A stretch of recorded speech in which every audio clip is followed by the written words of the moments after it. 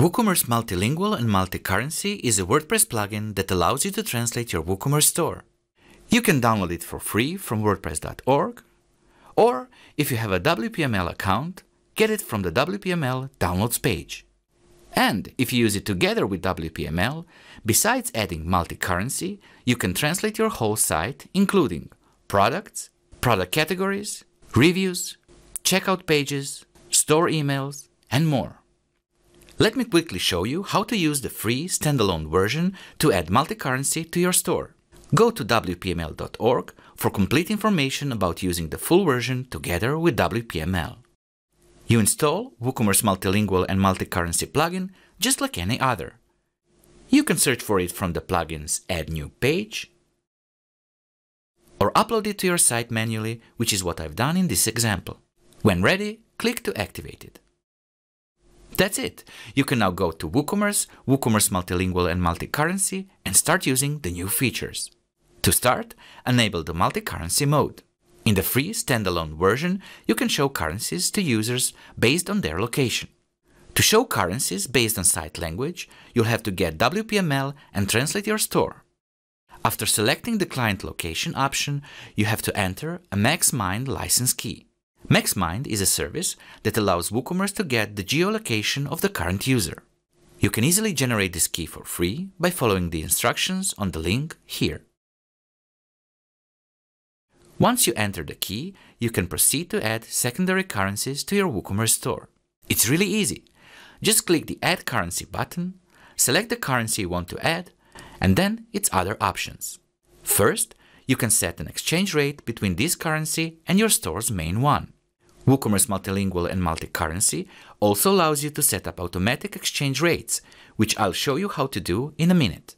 If you want to use automatic exchange rates, just leave the option as is. Next, you can see how the currency will look like on your store's front end. Click the pen icon to edit this. As you can see, there's a number of settings you can tweak, so the currency is presented exactly as you want. In my case, I'll put the euro sign to the right. And last but not least, you can select the countries for which to display this currency. Okay, when done, click Save. You just added an additional currency to your site. Let's check the front end. Here's a single product, and it now features a currency switcher. As we switch to another currency, the price adjusts automatically. Nice! Now, let's set up automatic exchange rates for your currencies. As exchange rates fluctuate on a daily basis, this feature is extremely handy.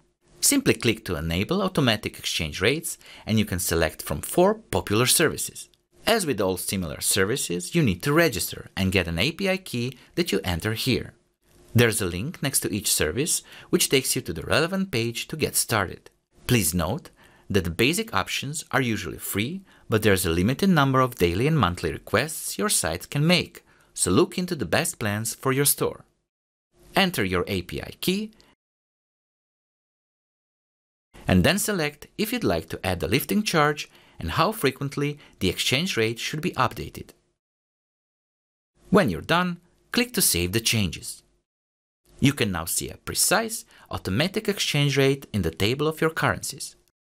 And that's it! The last few options on this multi-currency settings page are about customizing your currency switcher. You can change the order of currencies, add custom styling using CSS, and more.